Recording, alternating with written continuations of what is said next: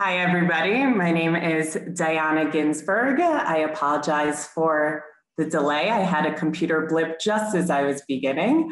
I am the CEO of Olam, which is a network of over 50 Jewish and Israeli organizations that work in the fields of global volunteering, international development, and humanitarian aid.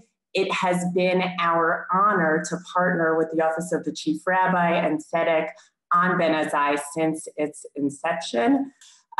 We are going to open this evening with some brief remarks from Chief Rabbi Mervis, and then we are really honored to have an intimate conversation with Right Honorable David Miliband, who is the President and CEO of the International Rescue Committee.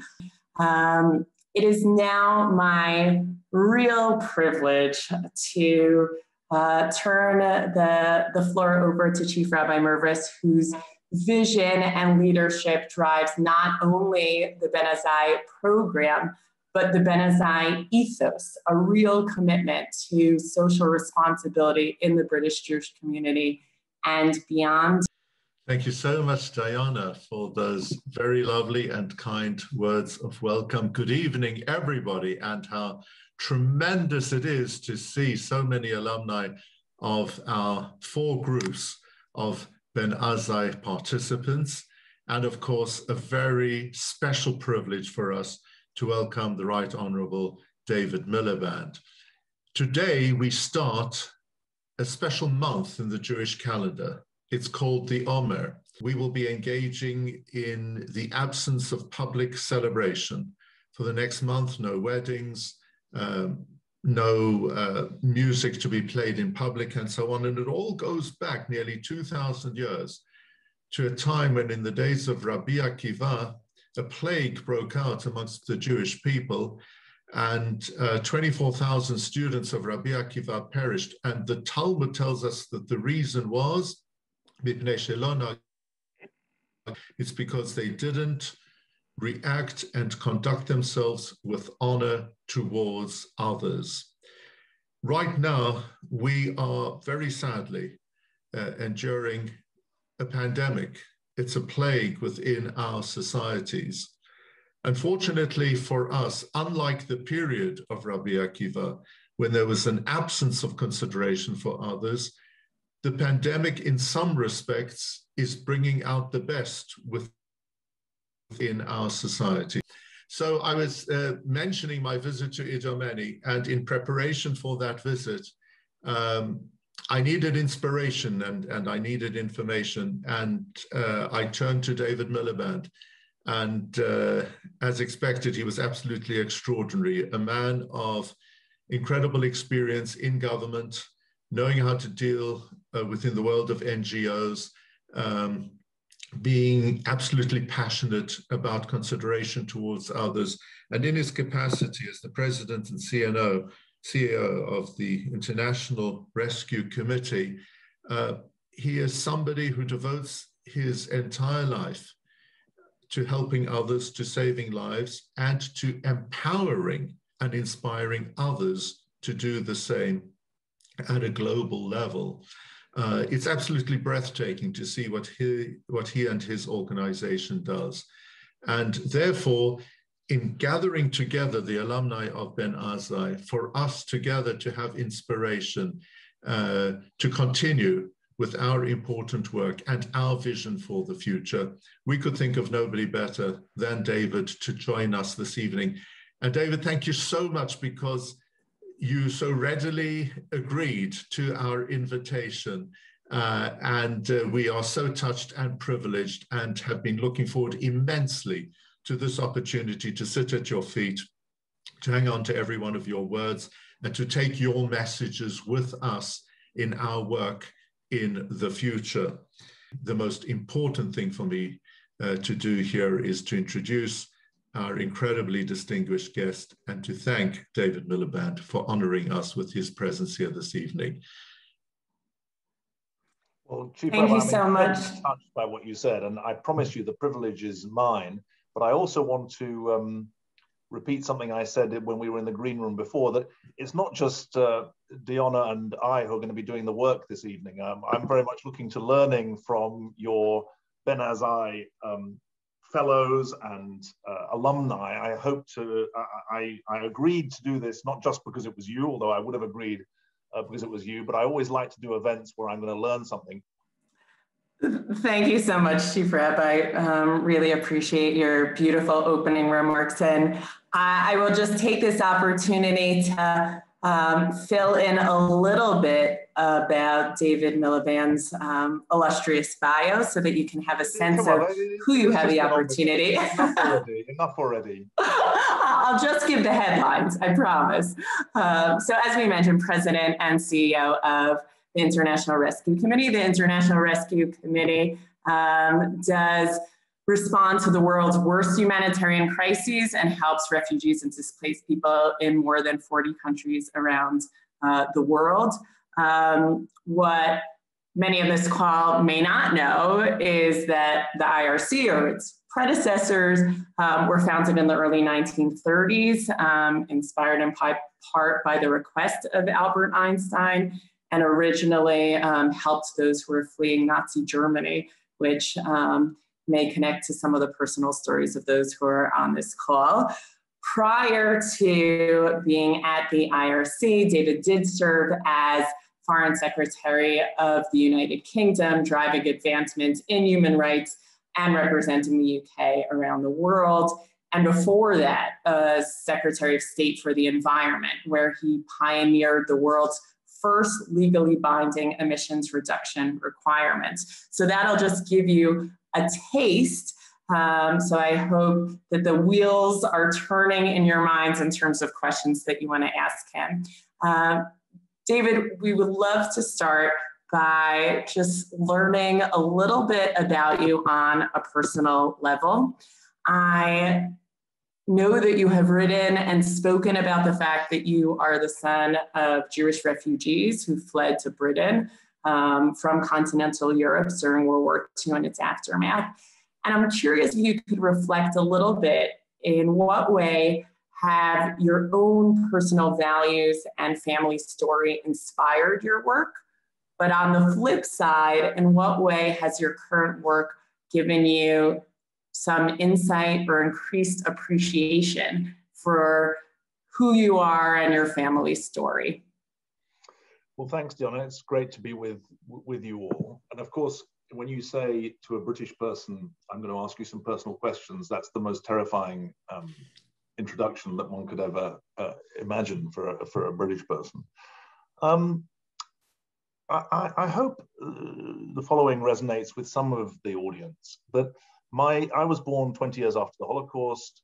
My parents, my dad was a refugee from Belgium in 1940. My mum spent the war in Poland in hiding and came to the UK in 1946 as a 12-year-old on her own. And my parents really shielded me from the kind of trauma that they'd been through. So I was not a child or a teenager or a young adult who was brought up to believe how lucky he was that he had the chance to exist. I had an assimilated experience, I would say, rather than an experience that hammered home to me that I was the son of refugees. But I always had a very strong sense that my parents were foreigners. They'd come from a foreign country. My dad spoke with a slight foreign accent. He spoke foreign languages. His first language was Yiddish, actually.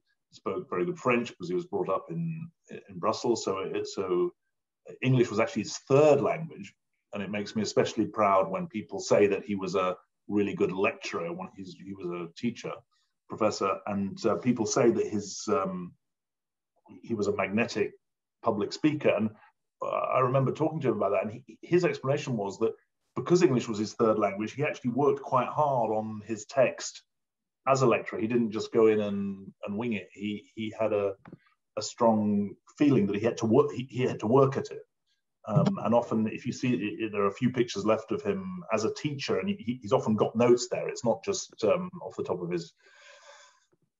his head. So I think that I had this on the balance. On the one hand, we lived in London and in Leeds when I was a child, and in the UK. We lived in it for a year in the United States. My parents were not observant, so I didn't have that. In fact, my grandparents weren't observant either. So that aspect of my heritage was denied me, if you like. But on the other hand, I had a sense that we were from a family that had a little bit of a different story than many of the people who are my pals growing up. And so I feel, and it's interesting when I think about myself as a member of parliament, I never felt people were looking at me and saying, oh, there's David Miliband, the Jewish member of parliament for South Shields. I never had a feeling they were looking at me and saying, there's David Miliband, the Jewish foreign secretary. They might have thought, there's David Miliband, he's the Labour MP for South Shields, who's Jewish, which is a different way of thinking. But just in my assessment, that sense that I was an MP who was Jewish rather than a Jewish MP felt quite important. Now, as I've got older, and I think also as I've lived in the United States for 7 years, I've been very struck how the fact that at my job interview for the current post I had, I said I was interested in becoming CEO of the International Rescue Committee because, one, it was trying to tackle some of the world's biggest problems. Two, it was a relatively unknown organization that deserved to be known better. But thirdly, my parents were refugees, so I was closing a circle in a way by taking on this task. That's clearly strikes a very strong chord every time I say it. It speaks to motivation, which I think is a very important aspect of leadership that is sometimes neglected. And maybe a habitual hazard of those of us who are British is that we underplay. I mean, it's nauseating when people overplay their identities, but it's we may be underplayed. And so I've become conscious, I would say, in the last 7 years about the extent to which that part of my story is interesting to people and relevant to the work that I'm doing today. And so I would say it's more important. To what extent has it reflected back? To what extent has it made me think about my story? I mean, I wrote a book called Rescue Refugees and the Political Crisis of Our Time. And I did say in that when I thought about people in Iraq who were fleeing from death squads, of course I thought about my mother or my grandparents. And so it has been a time of reflection. And the fact that the Holocaust generation is passing away has heightened something I said 12 or 15 years ago, even, that for those of us who are of my generation, we're a transitional generation, old enough to have known those who survived the Holocaust, but young enough to live beyond their lifetimes. And we have a special responsibility, I think, to not just tell the story, but learn the lessons and put into practice some of the facets of survival and what it means to build a good society that I think were tragically lost at that time. And obviously I could spend the whole of this discussion answering that question. But let's make it more interactive than that. Sure. So you mentioned that the first reason why you took the job at IRC is because you wanted to work on some of the most challenging issues in the world. Can you just give us a snapshot of the current situation nowadays related to refugees and displaced people? Maybe some of the big picture numbers, some of the numbers people may not be aware of, and some of the stories behind the numbers. I'm actually looking at the people on this call, and there's someone here who was my teacher on some of this, which is Moses Seitler, who's working on refugee issues in the UK, and I'm sure that there are others as well. But if you could bring us all up to speed. He probably knows more than I do, but I will answer that, but let me just give you 2 or 3 of the things that are on my desk today. because I think that begins to make real what it means to be the CEO of the IRC. One, Myanmar has hardly any banking system at the moment. So I'm trying to figure out how do we pay our 600 staff. We're working on it. Two, I've just come out of a meeting with our research and innovation team.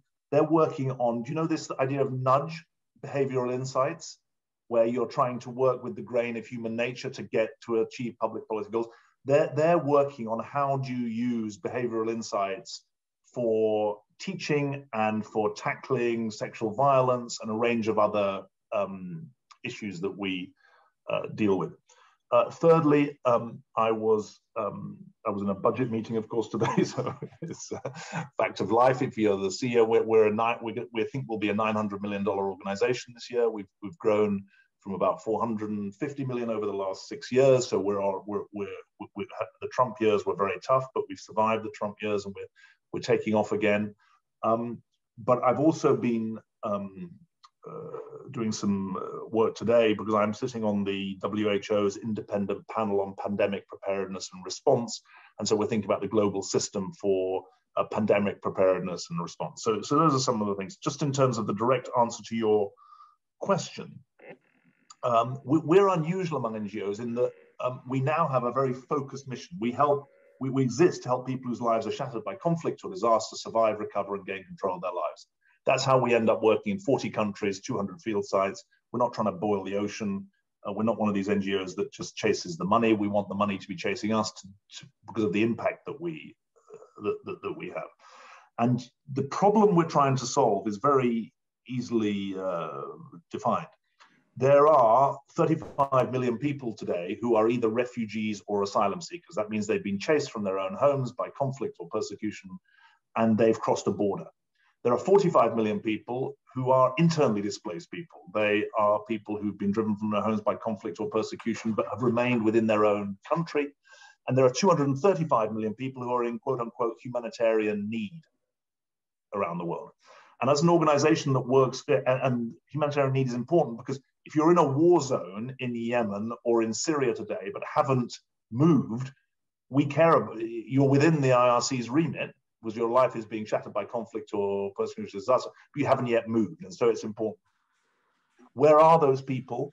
There are 20 countries on our emergency watch list. I hope some people will Google this after the meeting, the IRC 2021 emergency watch list. That's the 20 countries where we expect humanitarian need to grow this year. Those 20 countries account for 88% of the 235 million and 84% of the 80 million. The 80 million refugees and internally displaced.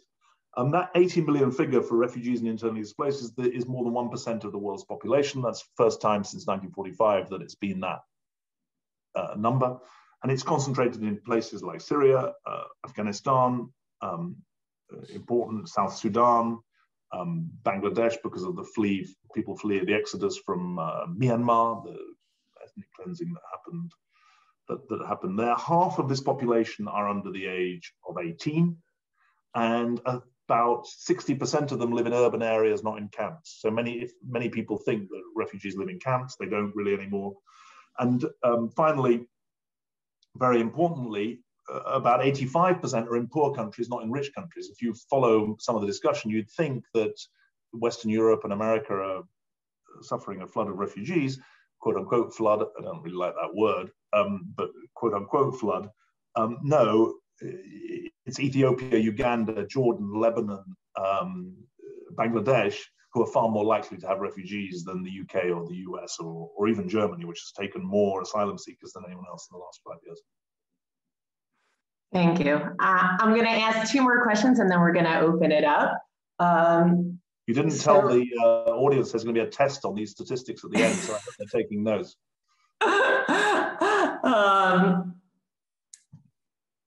The Ben Azzai program is grounded in Jewish tradition, but has a broader call to step up and be involved in larger issues around the world. And so one of the questions that I am curious about is, what is the role that faith plays, positive, negative, anywhere in between, in the global refugee crisis and in the potential to solve it? That's an interesting question. I think, I mean, it's also interesting for us institutionally because we were set up, as you said, to rescue 95% Jews from Nazi-occupied Europe. Our first office was in Marseille when it was occupied by the Nazis. 2,000 fake passports helped people, including Marc Chagall, to escape from occupied France.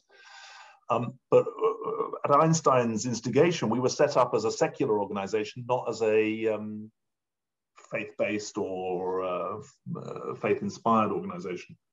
And today, probably 45 or 50% of our work is in Muslim-majority countries. So it's an interesting change. Now, I think that if I think about the humanitarian sector as a whole, division that is the product of religious difference is a big driver of conflict today. A significant proportion of it, either within Muslim majority countries or in countries where there is strife over religion. Somewhere like the Central African Republic, there is a Christian-Muslim divide of increasing ferocity and drama. In terms of the response, institutionally, there are important faith-based organizations that respond. In the United States, one of the refugee resettlement agencies is HIAS, the Hebrew Immigrant Aid Society, which is what they call in America a storied organization. I should have said to you, Diana, earlier that, and I think there's a bigger lesson here. If I might just do a slight diversion, not just a sort of advertorial for the IRC, but I think this is important for any of you who are involved in NGOs. When I arrived, the IRC said that it worked for refugees and others. It said that it changed lives and saved lives. And it said that, and it said nothing about where it worked or what counted as success. And we've been through a really rigorous process of asking, who do we serve, where do we work, what counts as success? And you can Google IRC outcomes and evidence framework, and you'll see exactly what our country directors see. Because if you're not clear about who you're serving, where you're working, and we have entry and exit criteria to guard against mission creep. And I think that's really, really important. And I should have said that for us, we now work, we're very clear, we work across the arc of crisis. That phrase, people whose lives are shattered by conflict and disaster, that takes us from the war zone to the places within a country that's at war, where there's conflict, where people have fled, so internally displaced, refugees and asylum seekers next door, and then refugee resettlement and integration as the ultimate step as people start new lives. We do that in America. We're the largest refugee resettlement agency in America now. We also have a large program, interestingly enough, in Germany for resettlement of asylum seekers or integration of asylum seekers. So in that world, there are some faith-based organizations like HIAS.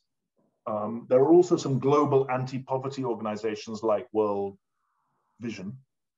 And there are obviously millions of people who either work for us or support us who are called to make a difference by their faith.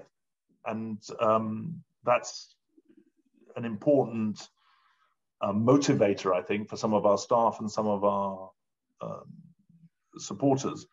But I think it would be wrong not to hide that we are dealing with the consequences of friction and conflict over religion, not just the benefits of a religious calling to make a difference, which is what's so inspiring about the Chief Rabbi's program and all that many of you are doing. And yeah, that's I think the fairest answer to your question. And my last question before turning it over to everybody else is that piece about making a difference. So over the course of your own life of service and your career, you have served in government, you have served in the nonprofit sector. The people who are the alumni of Ben Azzai on this call are either currently still university students or at the beginnings of their careers. What would you say to your 21, 22, 23-year-old self, knowing what you now know, in terms of making a difference? What are some lessons you can share from your own leadership journey? I mean, I was pretty stupid when I was 21. I got a Kennedy scholarship to go to the Massachusetts Institute of Technology to do a master's, and I was stupid because I was a young man in a hurry, and I thought it was good to do it in 1 year rather than 2, and it would have been much better to have taken 2 years to do it. I would have had it was such a fun thing to do. I thought I had to rush back to the UK to save the Labour Party, and there were plenty of other people trying to do that, and I think they could have spared me for another year. I think that. The second thing I'd say is I've obviously had the chance to see that in government you have much more power than you do in an NGO, but in government you face many more obstacles to getting anything done than you do in an NGO. In government you're looking at things from the bird's eye view, and the danger is you forget the people. In an NGO you're starting with the people. The danger is that you forget the global picture. In terms of not exactly advice to myself, but things that I think have been important to me. Always only do a job for as long as you're learning in it. Whatever you're doing, you've got to be learning as well as doing. I think, secondly, I haven't been good at this, keep a good address book, because the world's a world of networks, and those networks are important. I think, thirdly, and importantly, and I think thinking time is a much underestimated, not quality, but carving out thinking time is an underestimated virtue. And some people think by retreating to think on their own. That's not actually how I do it. My thinking time is actually interactive with people who I learn from. And the reason that I am seen to be someone who's an energy giver, not an energy taker, is that I'm always trying to find space to think. And I think that's a really, really important thing. And sometimes you have to force yourself to think. So just one thing that when I know in my bones I've got to think through a hard problem, I commit to giving a speech about it. And the audience doesn't have to be big or small, but the fact that you're putting your words out there, it's a forcing mechanism to get you to get your thoughts in order. And you don't always succeed, but it's really important. There's a final thing that I think is really, I've only learned this, and you can do your own diagnosis of it, but I had this really interesting experience of a group of volunteers. We have volunteers from the AmeriCorps program who help our US offices, and I was having a meeting with the New York office, and I asked them to introduce themselves, and one of the volunteers used an acronym about one of the services that we're providing. And I said to her, "What does that mean?" And she said, "Well, you're the CEO, you should know what that means." And I then said, "Yeah, but do you want a CEO who pretends he knows what an acronym means? Or do you want a CEO who's willing to ask you a question because he thinks he might learn something from you?" And she said, "Okay, fair point." She told me it was community case management. And I think that I always say to our interns who come in, there's only one rule in our office. If ever you've got a question, make sure you ask it. I mean, find the right time to ask it, but never be afraid to ask a question. And I think that's important. People are often afraid to ask a question because they think it'll reveal their ignorance. It's far more important to ask a question. And frankly, if the person who you've asked it to looks down on you because you and makes a judgment about you because you asked a question, then more fool them, really. But I think that's a really important rule, that you want to build a culture where anyone feels able to ask a question, and you've got to start that. You've got to role model that from the top. You've got to show it's not a mark of ignorance to ask a question. It's a mark of wanting to learn something, and I think that's quite important. Hello. Hi, I'm Dov. Nice to meet you. I am on the project delivery / project management fast stream in the civil service at the moment. Thank you very much to the Chief Rabbi, the Office of the Chief Rabbi, and to David Miliband for this talk and for organising it. Really, really interesting, really valuable, and really very personal insights and very relevant to us, I guess, as well. So really appreciate it.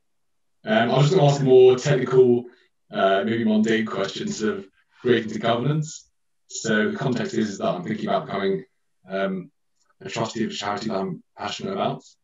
And I noticed that you are both president and CEO of the IRC. And I've kind of wondered what's the distinction between those two roles in the IRC, and what's the value in you holding both of them? Which department are you in, Dov? Currently, actually, just been seconded to the Metropolitan Police for 6 months. Oh, interesting. Good. I have no idea what the significance of it was. That was the job they advertised, and I've never bothered to ask, actually. It's quite interesting. I mean, I think that in America, the corporate governance of chairman and CEO that in the UK is separate, is split, is not split in the same way in America. Some organizations have a president CEO split where the CEO is effectively the COO, the chief operating officer, and the president is a kind of more of a chairman figure. I didn't invent president CEO to show that all power leads to me. I promise you that wasn't the thing, but I actually never bothered to ask.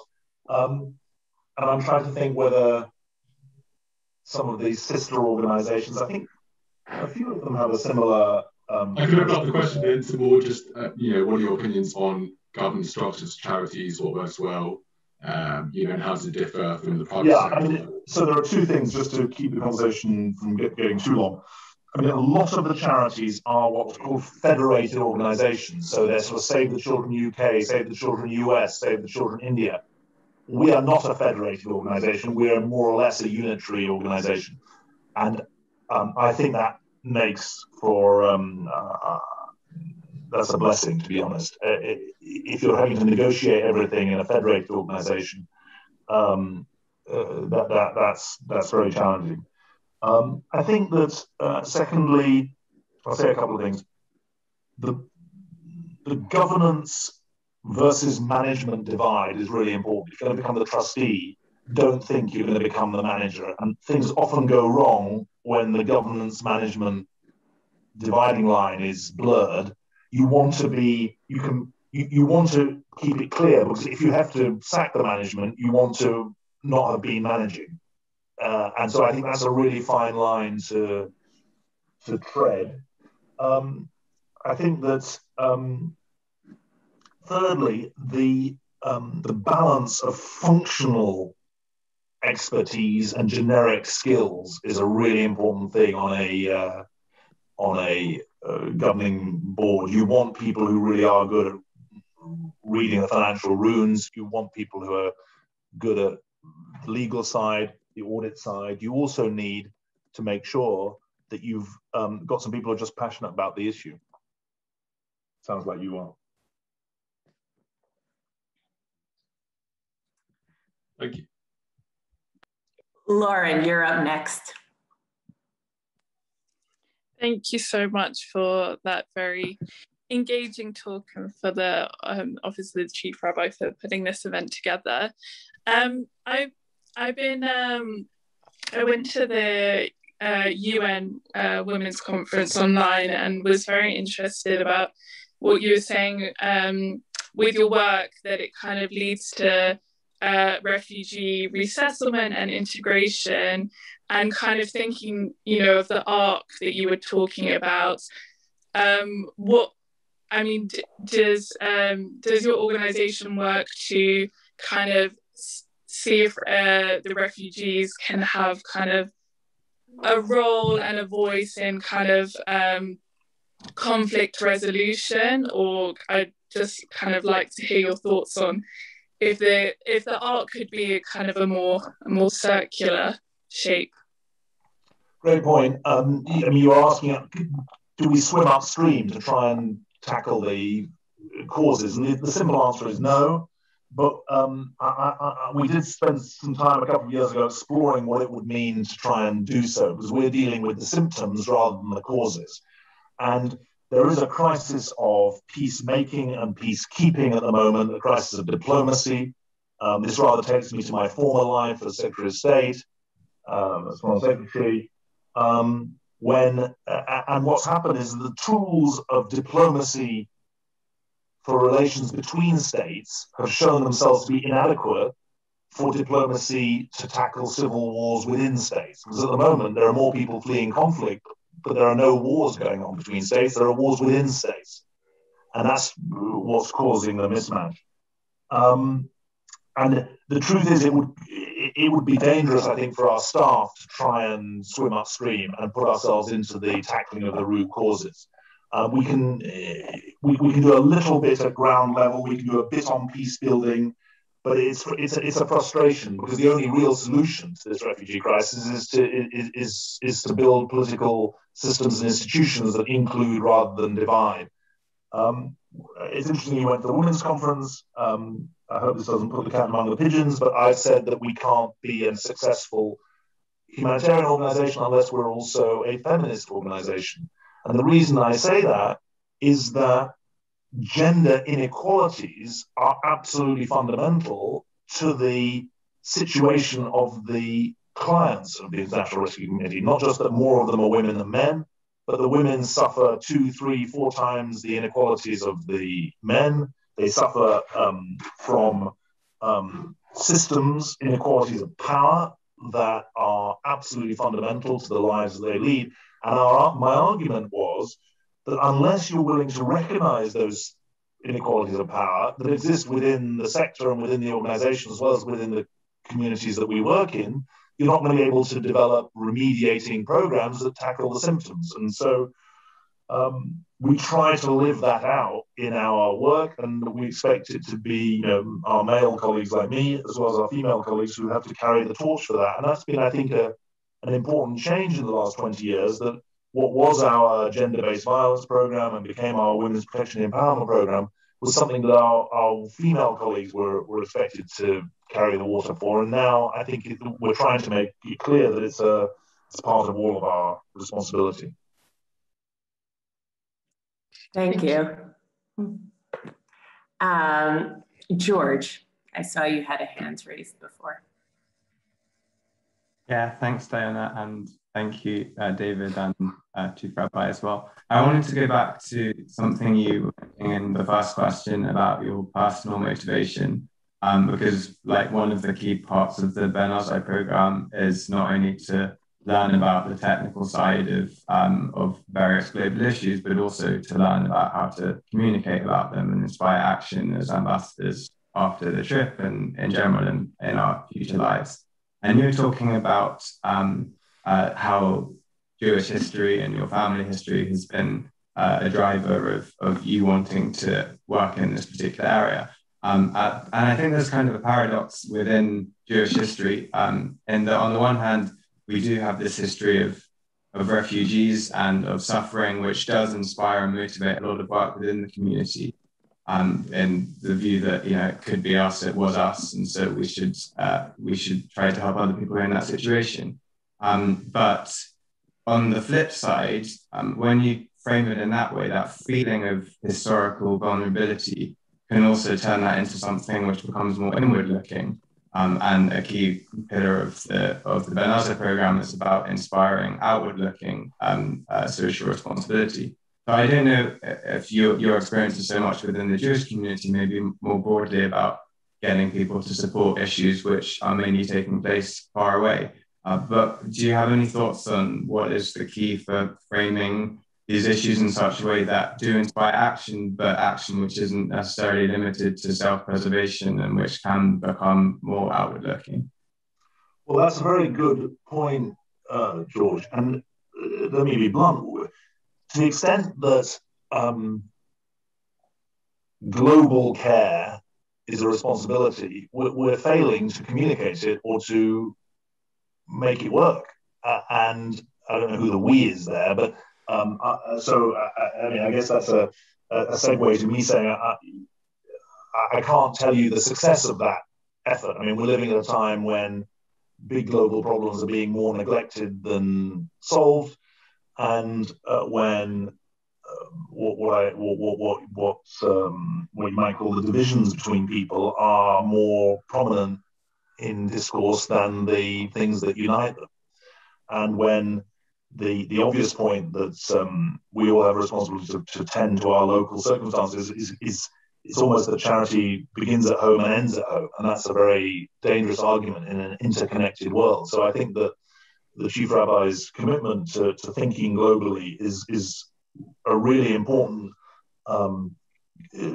counter push to a global trend. I mean, the fact that he speaks out on the Uyghur issue, for example, is really important, because when people said after 1945, never again, they didn't just mean never again for the Jews. I mean, they meant never again for anyone. And I think that's I think it's really important. What's my reflection? And I'm honestly stumped, because if I think, I don't know how old you are, in your 20s, but I think back 30 years ago, the notion, the obvious point was the world was becoming more interconnected, and a more interconnected world needed more global responsibility, regional responsibility, not just national responsibility. Yet, over the last 15 years, we've seen the opposite tendency predominating. And so the arguments that we've been making haven't worked, even though I think they're more and more obviously true. So the COVID is the ultimate proof of how connected we are, but so is climate change. Hosting of refugees is a global public good.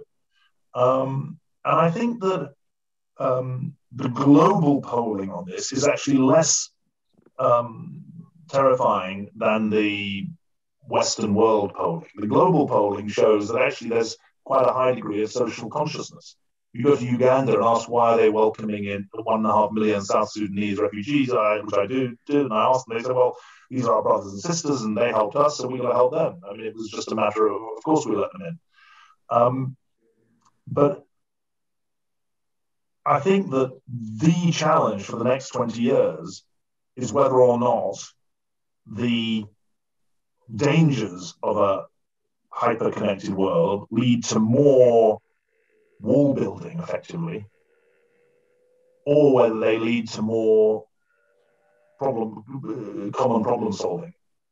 And that's where I hope, in its own way, your program that you're part of contributes to that. I hope, to be honest, that what maybe a way of finishing this ramble will be helpful. How am I trying to contribute to it? Not through rhetoric. The most disabling thing that I think would be if people believe that the problems are insoluble. And so I think that the work that we do and the emphasis that we have on impact is designed to show that actually, if you're willing to put the resources in place, the people in place, the cultures in place, you can make a difference. Because I think what people are suffering from at the moment, if I'm going to generalize awfully, is that it's not that they don't care about what goes on far away, it's they don't think it's soluble. And part of our job as the IRC is to show that these problems are soluble. Or addressable, maybe, rather than soluble, just to pick up the answer I gave to Lauren's question. Sorry for the long answer. We have time for several more questions. George, did you want to say something? No, I'll let someone else ask the question. Moses, you're up next. Sure. Thanks so much, Diana. George was actually getting to the point which I'm trying to get to. Perhaps I could try and refine it slightly and get your thoughts on particularly the refugee issue, David. My name is Moses. I work directly with young asylum seekers getting into higher education in the UK. And myself and many of my colleagues the past few weeks have really felt that the recent asylum reforms, the new plan for immigration, really seems to have kind of reinforced the view held by government that being anti-refugee and anti-asylum seeker is electorally profitable. And that is a really kind of strong wave to be pushing against. In your view, and with reference to time in UK politics, how do we invert that equation? How do we win the argument? Well, if I knew the answer to that, then I'd probably be doing a different job. But what are the components? But first of all, if you're working on this, I really urge you to go and study the Howard government in Australia in the 1990s, which won 4 elections in demonizing people coming on boats to Australia. I mean, it's a terrifying story, but it's really worth studying because there's a playbook there that's going to be used by some people without me wishing to get into the party politics of this. It's worth looking at that. Now, I think that the first, I'll say 2 or 3 things about the way I approach this, because of course in the US at the moment, this whole southern border quote unquote crisis is of a piece with the issues that are being raised by migration across the Channel or migration into Europe. And one can go very badly wrong, I think. I mean, the first thing is that I always say to people, look, I'm running a humanitarian organization, but I think it's imperative that we have a well-managed migration and asylum system. I don't believe in open borders, and control is absolutely right. Of course, we want to control the number of people coming in, how they're coming in, whether or not they're getting registered, whether they're being vetted, et cetera, et cetera. And the choice, I always say to people, is not whether there is controls or no controls, nor is the choice whether they come or not come. The choice is whether or not this is regulated, planned, efficient, and humane. And I think that is, if you're not willing to say that, I mean, I always say to people, look, we've got to have, the reason I say efficient, some of you may have raised your eyebrow, why is he saying it's got to be efficient? You need fast processing of asylum claims so that people who have the right to asylum stay, and those who don't stay. If you're not willing to say that those who fail their asylum claim can't stay, you can't win the argument. Second point that I think is really important. If you look at the statistics on this, Germany and Sweden are 2 countries where the population, one of the biggest drivers of negative sentiment towards welcoming by their governments was the feeling that other countries weren't pulling their weight. And of course, again, I'm not going to politicize this, but one of the ironies of leaving the European Union is that the provisions of the Dublin Convention allowed the UK to send asylum seekers back to the continent of Europe, and we're not able to do that under the current arrangements. But one country on its own can't step up. You've got to want your country to do the right thing, but you've got to want others to do the right thing as well. There's got to be a common responsibility on this. Thirdly, I do think you have to address, this is where the roots of the problem start. I mean, for the US at the moment, the Biden administration have announced new plans for engagement with El Salvador, Honduras, and Guatemala. That's right. If you don't control if you haven't got some suasion at source, then people are going to risk everything to get away. And that's why you need an end-to-end approach to this, which is much, much easier said than done.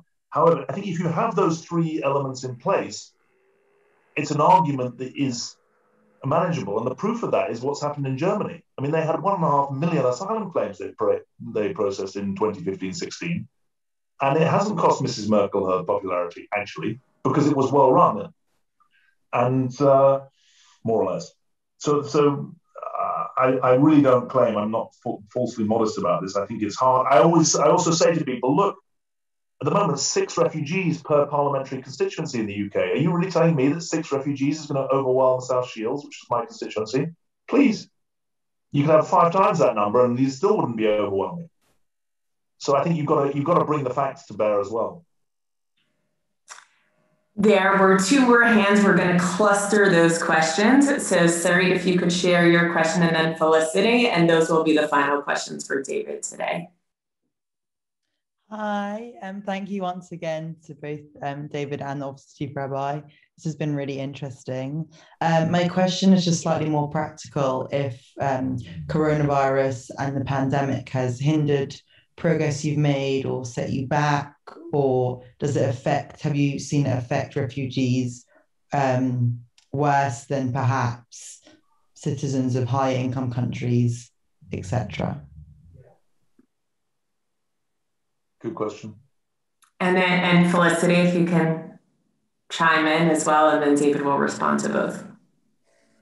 Yeah, hi. I was just wondering, I'm sure there are many unmet needs in the areas that your organisation works in.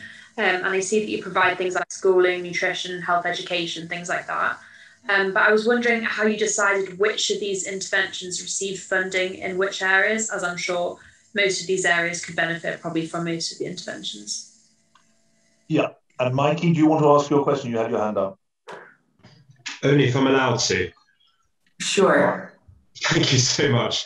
For those of us who aren't anywhere near as impressive as Moses and working directly in the field, what ways are the most important for sort of regular people in non-NGO, non-international development careers to actually have a positive impact in your work and helping the world like that?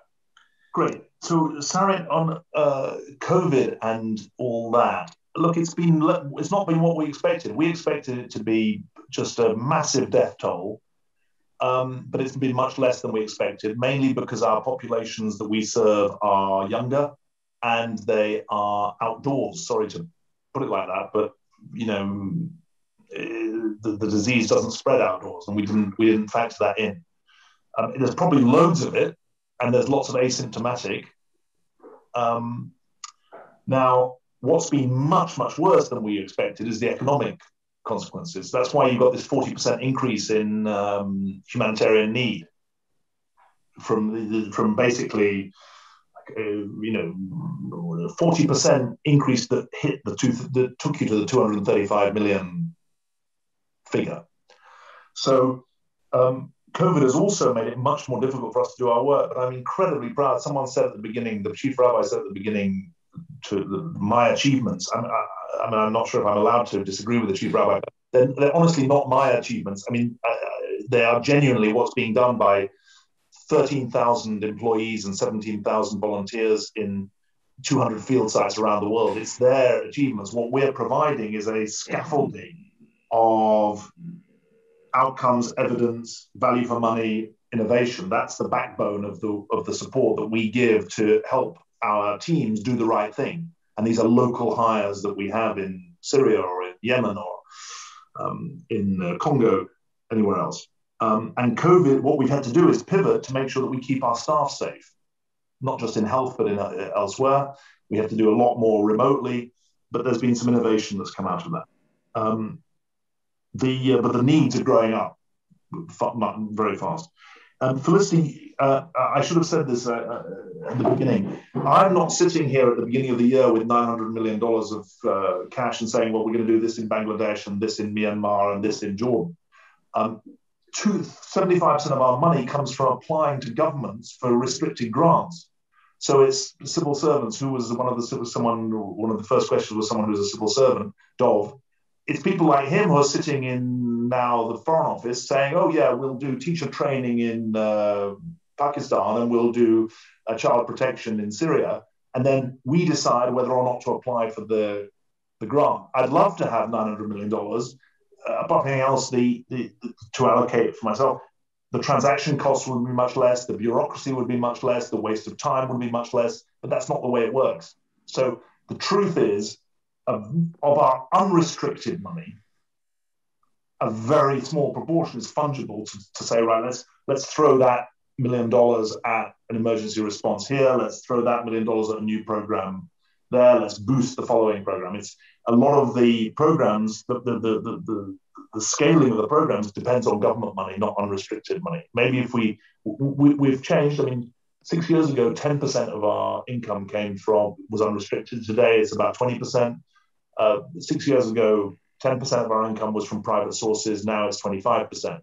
So we're trying to get more private money. And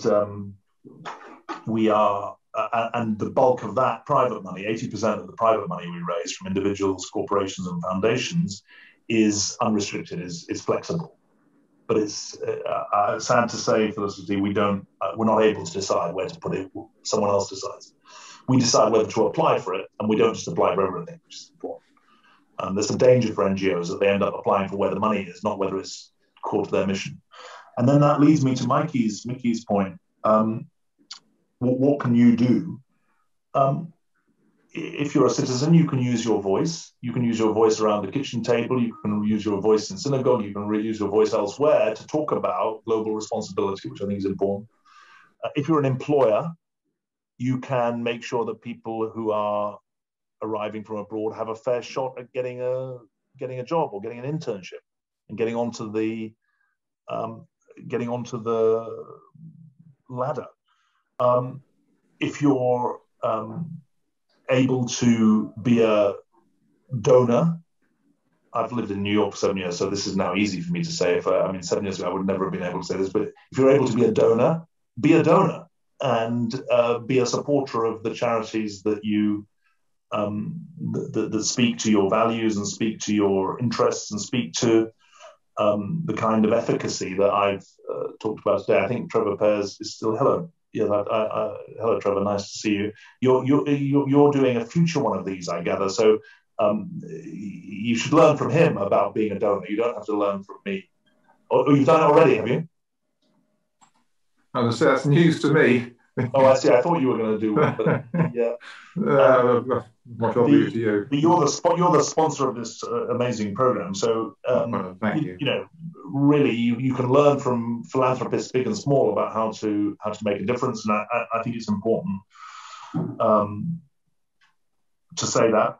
And then I think the final thing I'd say is think about your skills. I don't know, Mikey, if you're a lawyer or a marketing executive or a strategy consultant or a doctor or whatever your background is. As a matter of interest, what is your field? Where are you? I'm a scientist doing a PhD. You're a scientist? Yes. In what part of science? Cancer genetics. Wow.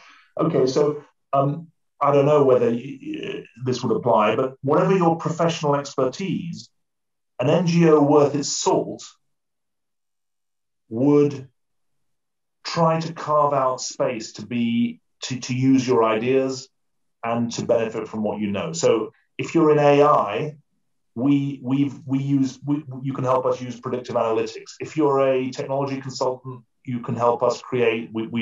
I'm citing things that we've actually done.